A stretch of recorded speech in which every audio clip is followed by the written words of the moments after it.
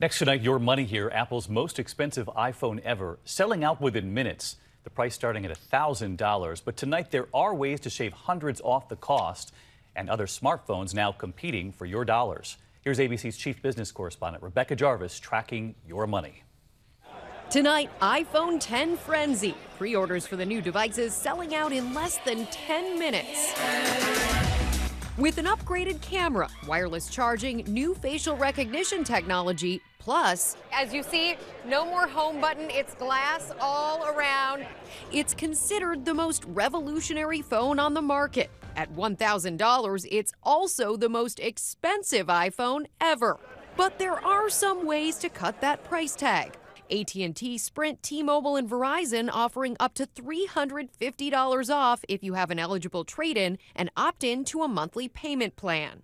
Apple's own trade-up program offering as much as $375 in credits with a trade-in.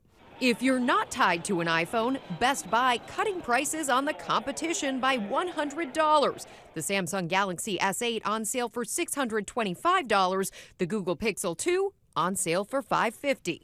I love that moment from you last month when you were there when the phone was released. In the meantime, if you do want to wait for the new iPhone, how long are you going to have to wait? So if you're ordering it online tonight, David, it's going to be December before you get that new phone. But it does go on sale in stores next Friday, and Apple says they will have them in stock for walk-ins, but they're encouraging people to get there early after what's happened online today. But we love your tips because that is a hefty price. Rebecca, thank you.